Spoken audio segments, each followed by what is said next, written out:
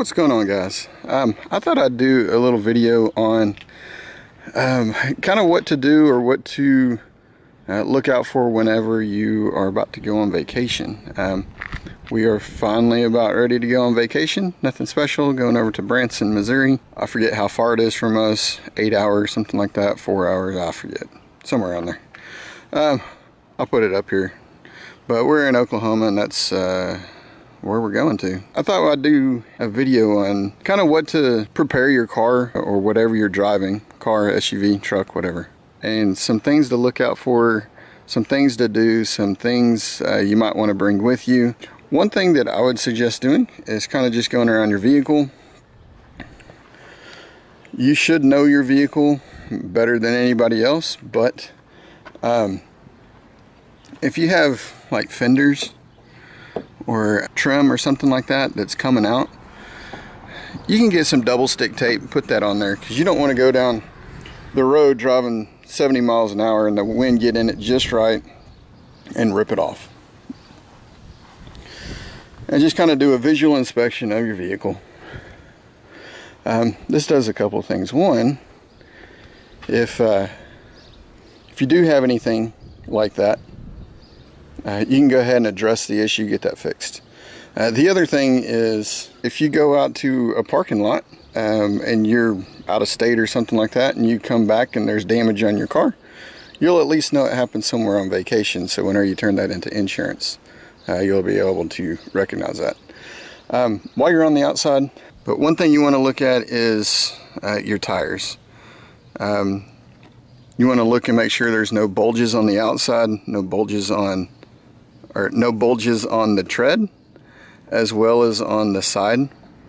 Kind of take a look at your rims, make sure you don't see any cracks or anything like that. Make sure you have good tread. That's very important, especially whenever it rains. It gives a place for the rain to shear off of. Like I said, we had just replaced these. So here's my truck tires. Let's see if we can zoom into this. This really isn't all that bad, but there's a little bit of what's called dry rot, all that little cracking and stuff. And hers was really bad about that. And so again, since we knew we were going to be going on vacation and the tires were getting a little bit bald where they needed to be replaced, we figured now's the best time to go ahead and replace them. So went ahead and got tires all the way around about a month ago or so.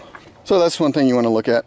While you're in here, you can look at your brake rotor. Most cars nowadays have disc brakes, and this is very easy to do.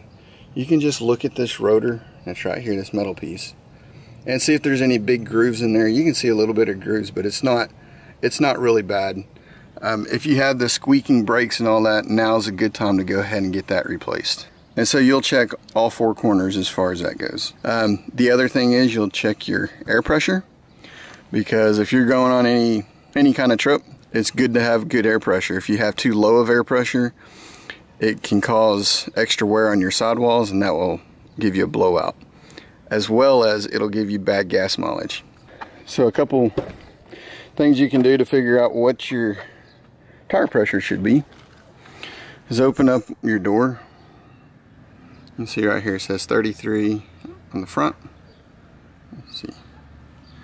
Yeah, front and then rear. They're both 33 psi. So you want to be right at 33 as close as you can get. If you get 1 psi over or below, it's not the end of the world, you'll be fine. So that's one place you can see it. The other place would be in your owner's manual. So while you're visually looking on the outside of your vehicle, you want to make sure that all of your lights work. Your brake lights, all three of them if you have a third brake light. You want to look at your tag light as well as your turning signals.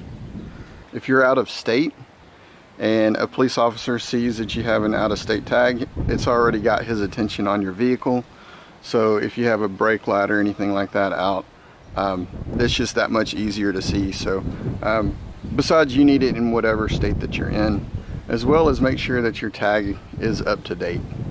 You'll also look in the front for your lights. Your headlights, make sure you have high beams, low beams, and your turn signals work, have somebody sit in the car for you, just so you can see everything. This particular one, I was driving behind my wife and I noticed that her brake light was up. Actually, this one and that one. Third brake light was the only one working, so it needs to be replaced anyways, and it's a safety thing too. And the reason why I have this all turned around is because I have to replace the brake lights. The other thing is, so I kind of hate to admit it, but this is reality with a family that's going 90 to nothing all the time. As you can see, we got a lot of stuff that we normally carry around with us. This is what we drive around with normally because we never know what we're gonna do next. We're always up to something. A lot of it is a spur of the moment kind of stuff. Have friends, hey, we're gonna go hang out here, or let's go watch a football game or a baseball game, or go hang over at some friend's house or something like that. And we need some extra chairs. So we normally keep these chairs in the back, especially during football season and all that. So, going on vacation, we won't need it. Obviously, if you're going camping or something like that, you'll need that. You know, it doesn't count. But get rid of anything that you don't need. For however much extra weight that you're carrying that you don't need, brings your fuel mileage down. So again, whenever you're driving far and all that stuff, every little bit helps as far as saving money, not spending unnecessarily. That way you can spend more money wherever you're at.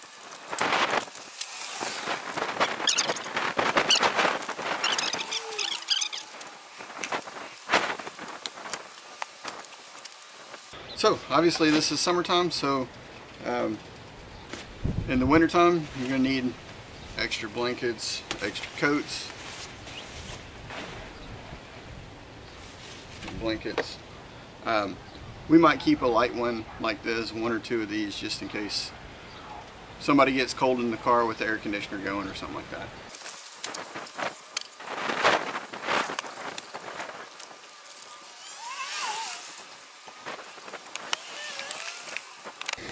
Okay, so that already looks a lot better, and I'm sure we saved a whole lot of weight too. Now, something that we have is we have a couple of emergency kits or first aid kits, whatever you want to call it, and you can kind of see what we have in there, because they don't call them emergencies for no reason, right? So this could be for us, for a friend of ours, for even if you run up on an accident. You may not know how to use any of this stuff, but maybe somebody else that's there can help use that stuff. We do have a couple extra face masks. So one thing we do have is some mosquito repellent or something like that, because that, no matter where we're at, we're usually outdoors anyways, if we're not taking a walk or a small hike or something like that. So that's something that we'll keep. It's up to you if you want to take it or not.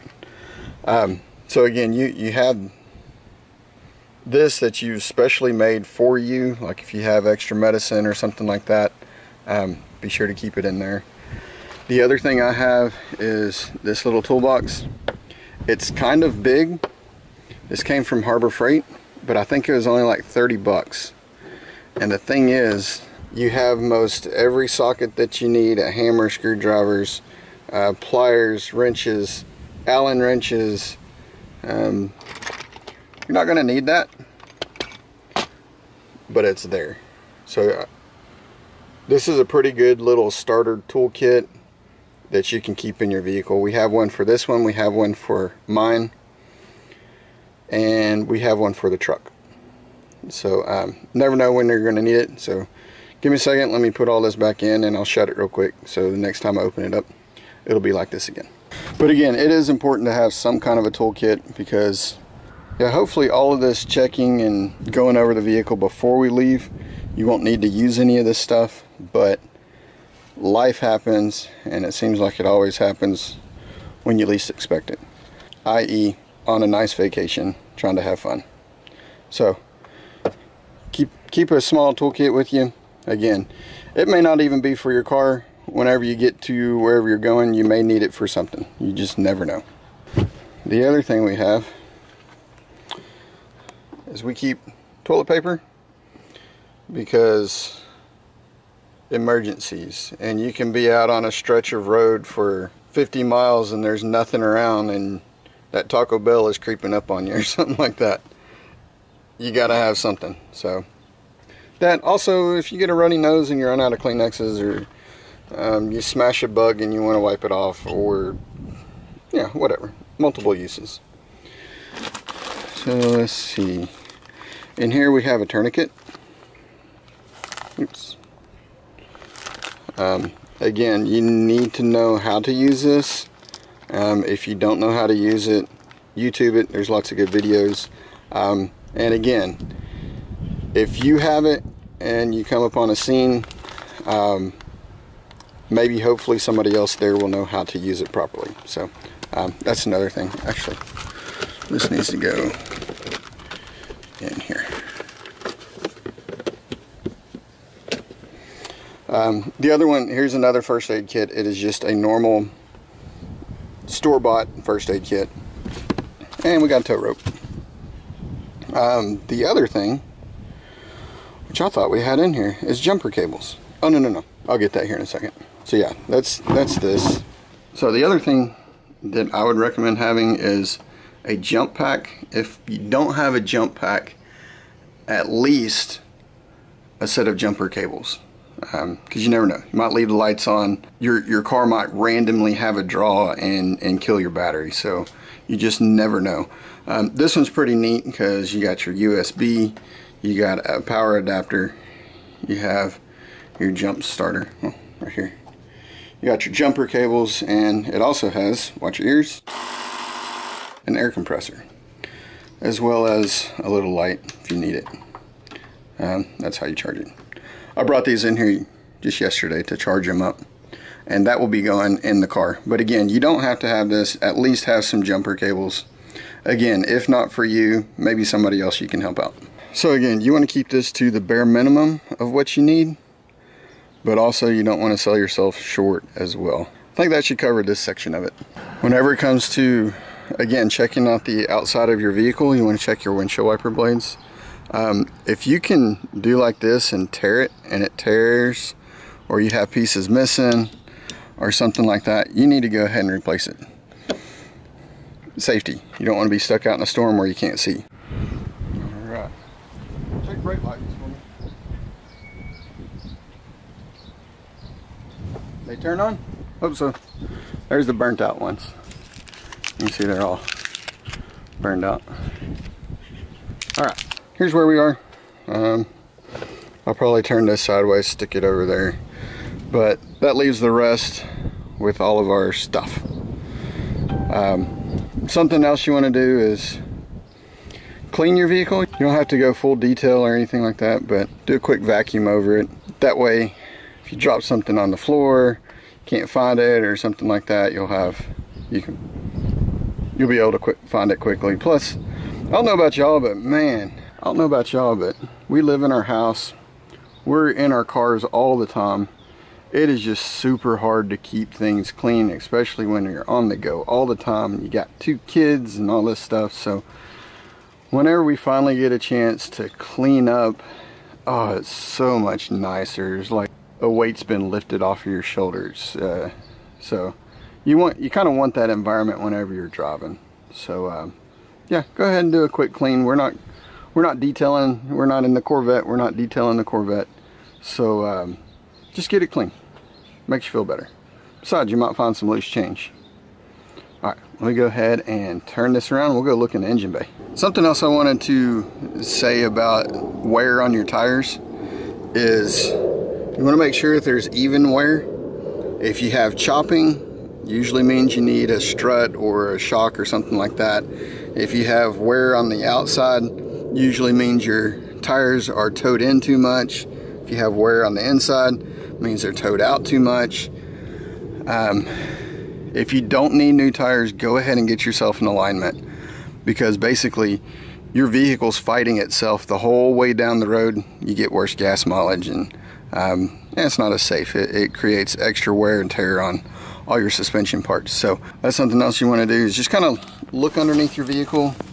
If you have any major leaks, and I mean like while it's running it's just dripping like crazy, go ahead and get that fixed. Just want to look underneath, see if anything's loose down there, like another little air dam or a flap or anything like that. Either fix it, put zip ties on it, something like that. The other thing you can do is look at your radiator. Sometimes you'll see like big old bugs, or even a plastic sack or something. A small plastic sack can get sucked up through here, and then you have your fan pulling through and it'll just suck that sack on there, and that'll make you overheat. So, but yeah, just see if there's extra dirt or anything blocking your radiator. You want that clear, go all through, as well as your condenser, which is basically, you might be able to see, hold on. Let's see, so you see, see this top one? That's your condenser. The one behind it is the radiator. Yeah, the one on top is your condenser, the one behind it's your radiator. That's also important to keep clear. Not only will it overheat your vehicle, but AC is not going to work very well. Something else with your suspension, if you have serviceable ball joints or anything like that where you can put grease in there, go ahead and put the grease in there now, especially on a long drive with your suspension constantly going up and down and all that stuff. So, all right, look at your headlights, make sure the brights and the dim work on both sides. If you have fog lights, make sure that they work too. You never know if you're going to hit fog or not. Important to have. Top off your washer fluid. That's really important. A lot of times if you hit a big old juicy bug, you can use your windshield washer fluid and your wipers to wipe it off and clear it off before it has a chance to dry, and then it gets really hard to get off and hard to see. Check your coolant, make sure that's at a good level. And I say this part with caution. This car is still kind of hot because I went to go get these light bulbs. When your car is cool, take off your radiator cap, look inside, make sure the fluid's nice and clean. That's important. You want to check your oil.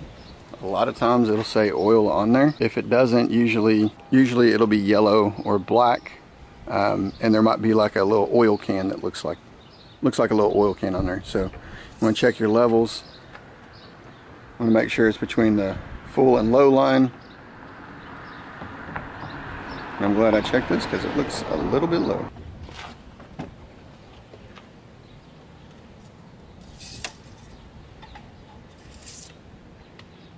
Oh. I guess I let it sit too long. I was kind of worried. Nope. So it's in between the low and the full. You definitely don't want it higher than the full because that can blow seals. You definitely don't want it lower because then you get excessive wear. So we're good on this one. I was, like I said, I was a little worried.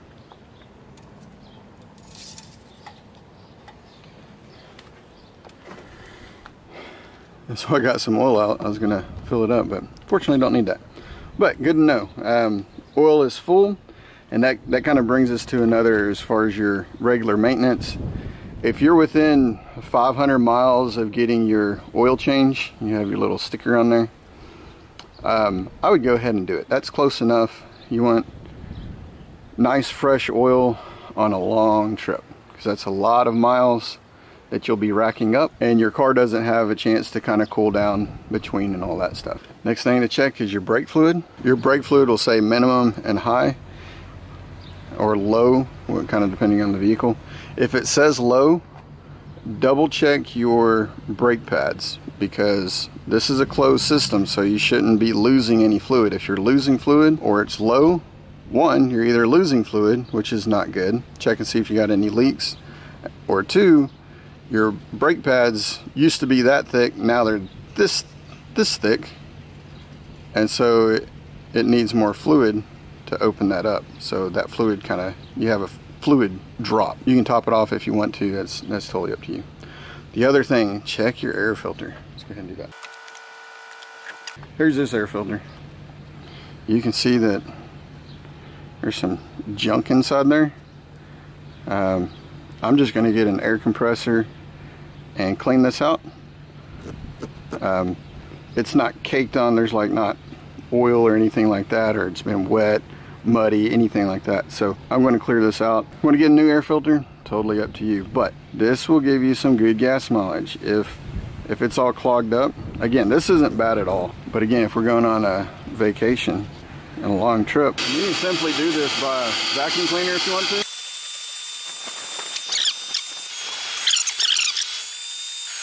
If you're going to blow this out, blow it from this side going outward. You're going to blow it from the opposite direction. Another thing you want to check is your battery.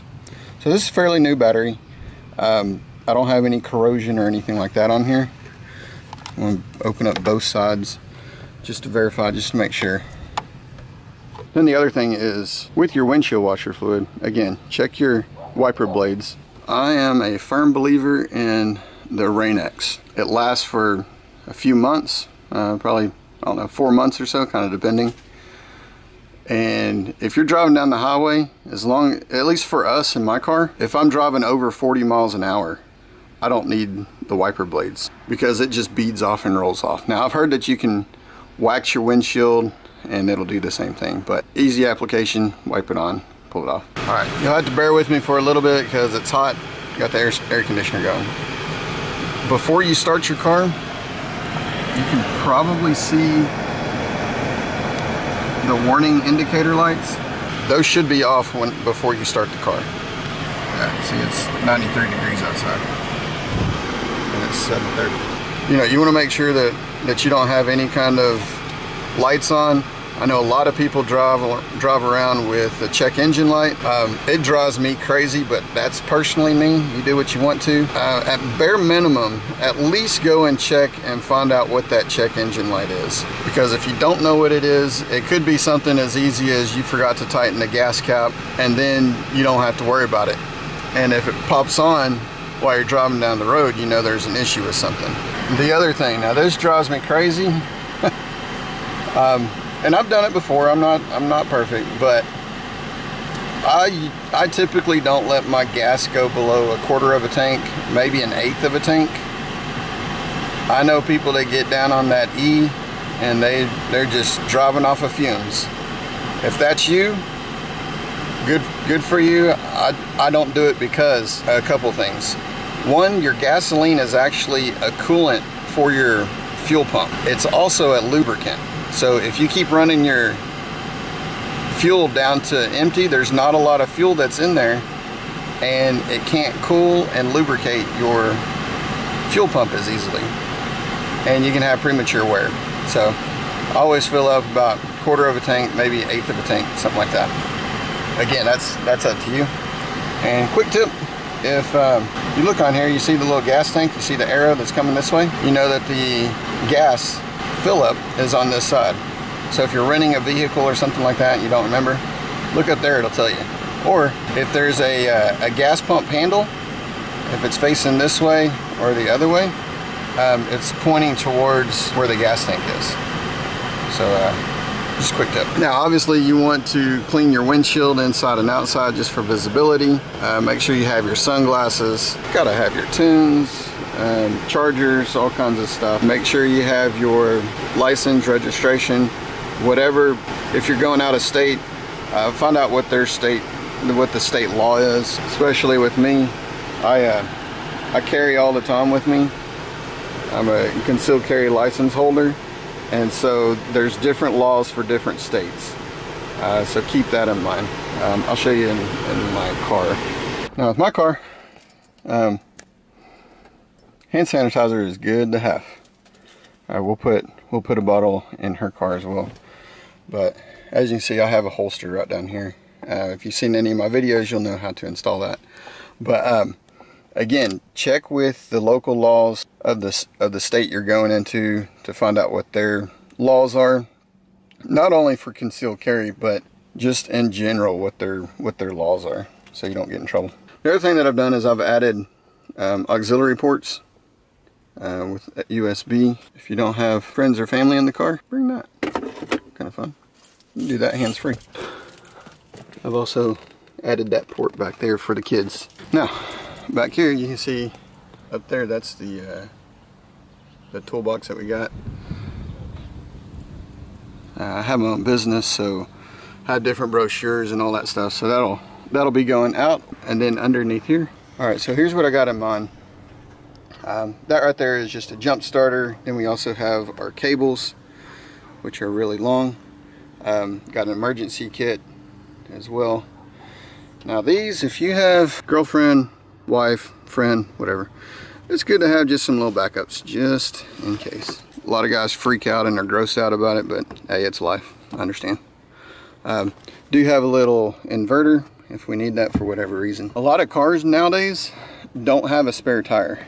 They have, like this one's supposed to be an air compressor, and I think it has some tire slime or something like that in there. What if you have a blowout? That's not going to do anything. So always check your tires before you take off. All right guys, well, that's kind of all I got for you. Again, you want to make the vacation just as fun as possible with as little problems or issues as possible, so you can keep your mind on having fun, making memories.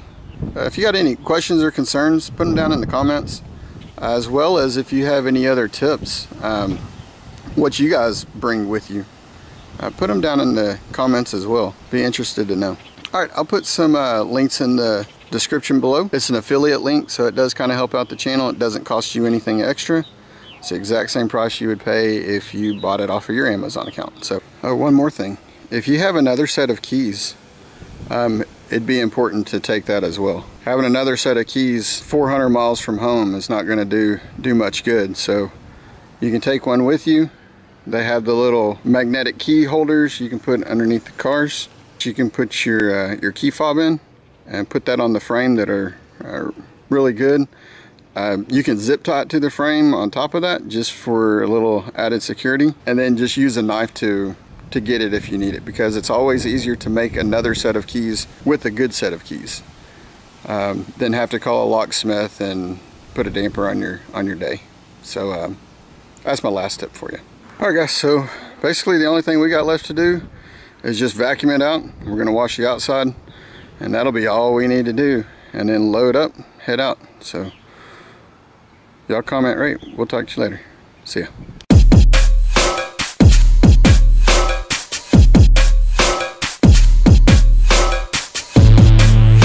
This came from Harborfreight, but I think it was only like 30 bucks. And the thing is that it's a mess. Can never get those tools to stay in there where I need it.